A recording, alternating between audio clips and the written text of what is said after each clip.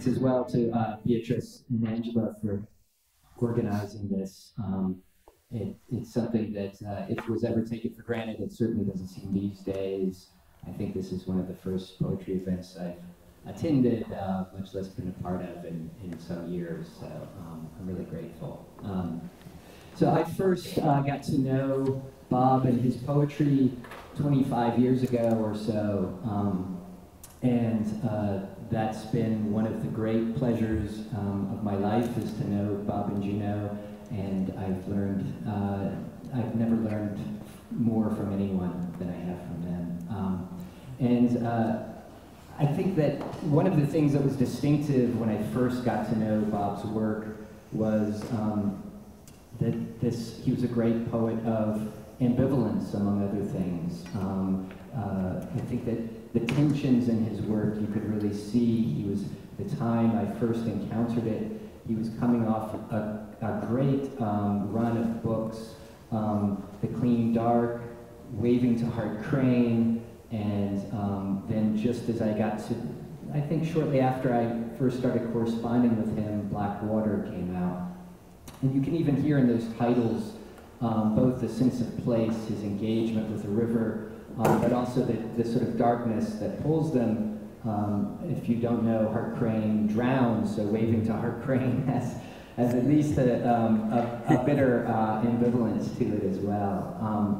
So one of the things that has really surprised me as his work has developed is to find him also, after moving through ambivalence and darkness and writing, as you heard in the poems, to Brett Whiteley and his daughter, he became a great poet of elegy. And then I think he's become, to my surprise, a great poet of happiness.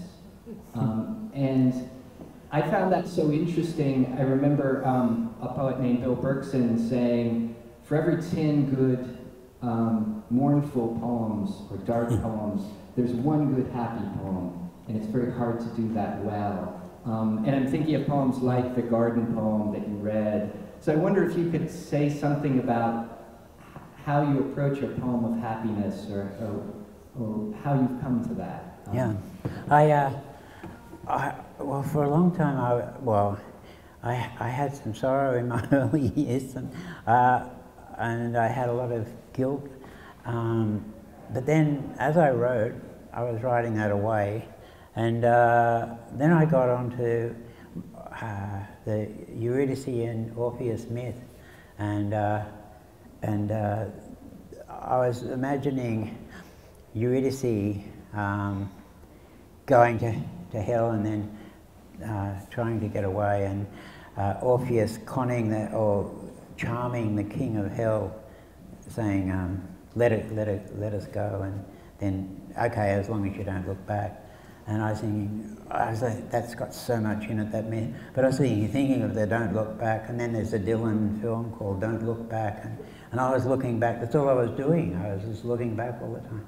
By this stage, I met Juno, and Juno she told me, one of the first things she said to me is a photograph is just it's an art form where you draw with light. And then I kept thinking of coming up from hell, up from Hades, and seeing the sunlight, and how terrible it would be for Eurydice to be thrown back down into hell, and Orpheus then going into the sunlight, and then having to pay the consequences, being torn apart by women, and his head thrown into the river,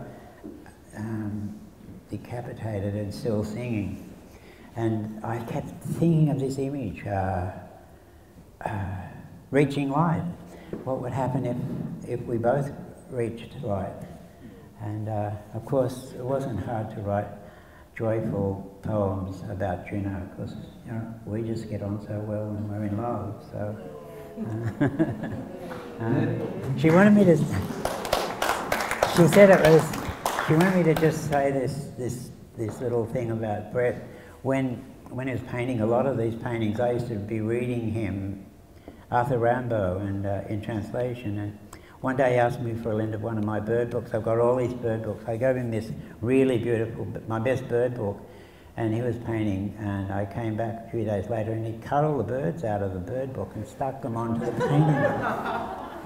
I kind of was, that's ambivalence, because of this beautiful painting, absolutely, with my bird book in shreds. And then about a month later, he turned up and gave me, I was living in Mossman, he turned up and gave me a first edition of John Gould's Birds of Australia. Yeah, so that was that story. That's, yeah. I think it was Wright Morris who said that writing is real losses and imaginary gains. Yeah. Which, when I first heard that, it sounded like a bad bargain. Like, who wants to trade real things for imaginary ones? But I think that's the bargain we get. And, yeah, it is. And I think, I mean, your sense of the Orpheus myth is fascinating, because there is that double bind that if Orpheus looks back, he loses what he's looking back for. And so there's this problem of memory or retrospection. But as you say, you worked your way around that, or you worked your way through it, I suppose, with the myth. I sort of marked that there were earlier poems that do that, but it felt like the poems in Net Needle were partially a breakthrough to that, where you are looking back at your childhood with a kind of a fondness that was new. Yeah, that was after I'd met Brasha Ettinger, who's a painter, philosopher, and psychologist. She's an Israeli, she's very famous in Israel and America. Oh, you've heard of her. She came to our place on the river and she's looking out the window saying, oh, the bush, the wildness. And then she came into my room and she said, this is better, like it was all books and civilization.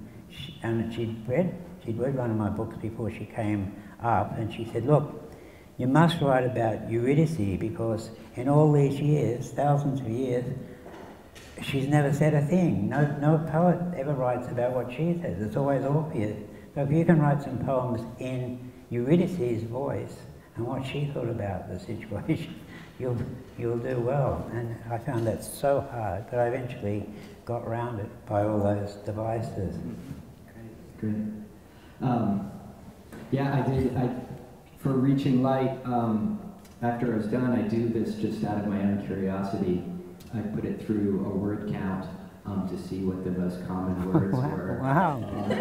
And it's interesting, in keeping with this conversation, light occurs 75 times in the book, river 72, night occurs 64, black occurs 55, amazing. And then tide, dark, day, head. Wow, so these are all, and those are all seem like these counters in your poetry that circulate. And I think you share that with Yeats, that they're very simple words and images that circulate through your work, but take on meaning as they go. And you often have a rich vocabulary, but you also come back to these simple words too.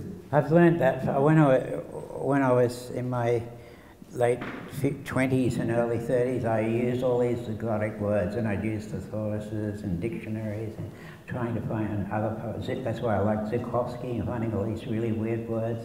But then I stopped doing that after really studying Yeats and Merwin. They don't use these complex words, and I was teaching at the WEA, at the Adult Educational Association, and Yeats was the easiest to teach, and the most people got it. They got what he was actually saying important things. Even in terms of confessional poetry, he was saying, I should be going to war, but I'd really like to be with that girl over there in the corner.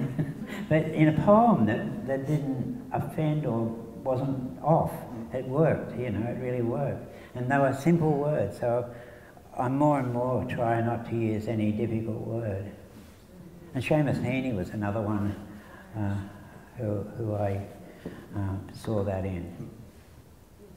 Well, maybe the last question I'll ask is, you've had several selecteds, and this sometimes new and selected, which is a different proposition in some ways, because I'm sure your focus would be on that new work. But looking back at it from this perspective, were there things that struck you differently, or that that emerged that you hadn't expected, or that caused you to think about your own work in different terms? Yeah, my first selective was done by Michael Whiteley. Dorothy Hewitt said, "Oh, that's a Marxist sort of selection." And then the second one was, I think, was Chris Edwards, and that's a lot of language poetry biased. And then I did one which was kind of mixed up. I put it in terms of themes rather than chronological order, and it didn't really work so well. I don't know why, but then when you did this new one in chronological order and choosing just the best poems in each book, it worked. I was surprised I wrote it. It kind of really, it was, the others were kind of bits and pieces and half done and half realised. And yeah, I didn't think, I thought they did, well, those editors did a great job, but for that readership, for their readerships. And the one I did was defensive, I think. I was leaving out a lot of poems that I thought would upset people. And you didn't do that. Yeah. The advantage of being from another continent. Yeah, when you're writing, it doesn't matter. I don't care about what I'm writing about. But then if I have to send it to a newspaper, especially, or a big magazine, I think, oh God. You know, Maurice Swartz keeps asking me to send him poems about killing fishing to the monthly, and I said, these people in Carlton having a coffee and a croissant want to read about me killing an 80-pound mulloway. But you never know. You never know. Some people really like it. Blood and guts, Adamson. That's John Tranter. He was offended. John Tranter was offended by my blood and guts. Well, I think we'll stop the conversation there, but thank you, Bob. Great, thank you.